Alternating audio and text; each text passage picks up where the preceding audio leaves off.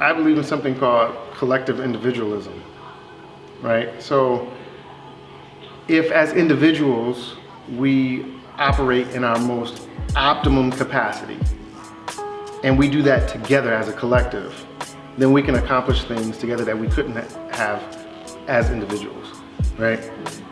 Not everybody sees things that way because they just see that individual person doing something different, right? But we talk about American exceptionalism, and then we want people to line up and conform.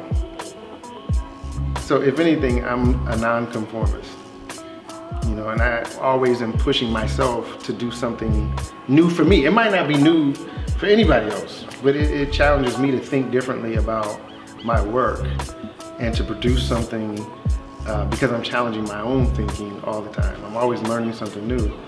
And I feel if I get comfortable, then I have failed.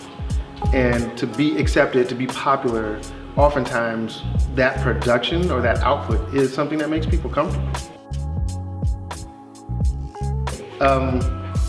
So in music, no matter the genre, I would put forth that in order to be accepted, you have to do things that people accept.